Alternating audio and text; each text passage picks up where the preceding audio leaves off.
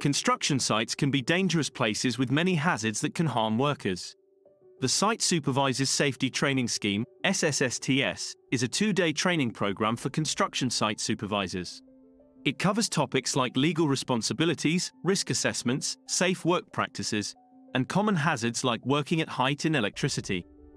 During the course, supervisors learn about the importance of good communication and effective supervision, and how to provide training to workers. They also learn how to identify hazards, assess risks, and create safe work practices to prevent accidents and injuries. The SSSTS course covers legal responsibilities under the Health and Safety at Work Act 1974 and other relevant laws.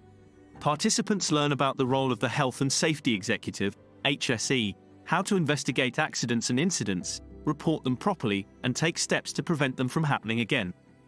Once completed, supervisors receive a CITB SSSTS certificate valid for 5 years. This certification shows that they have the necessary skills and knowledge to ensure the safety of workers on construction sites.